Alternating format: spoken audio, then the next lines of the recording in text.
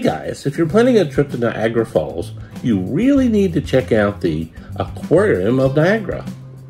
When you walk into the place, the first thing you'll see, believe it or not, are birds.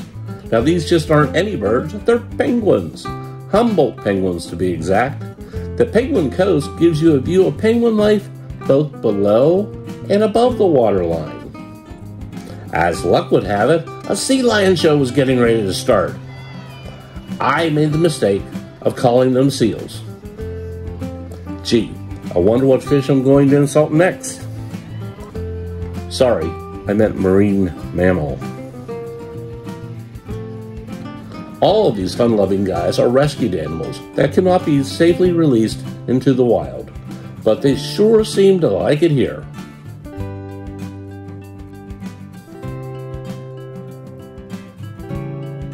My favorite exhibit was the aliens of the sea. Now these weren't really aliens, they were jellyfish. They had these cool looking blue jellies. Well, maybe that was a light, but they looked really cool and they had these weird looking white tentacles. They also had a tank full of pink jellies.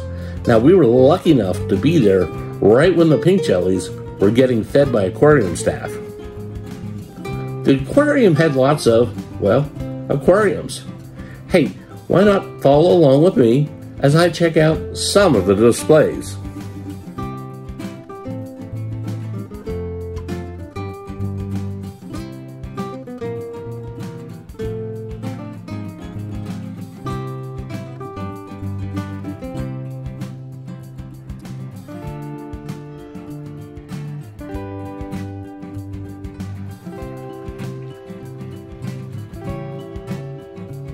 I really enjoyed my visit to the aquarium. I thought it was beautiful. And we hope you check it out when you visit Niagara County, New York.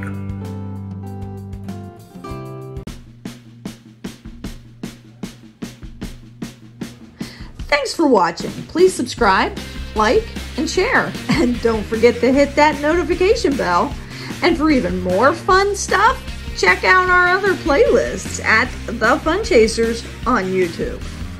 So till next time, enjoy the journey regardless of the destination. Be nice to your fellow travelers, and above all, have fun.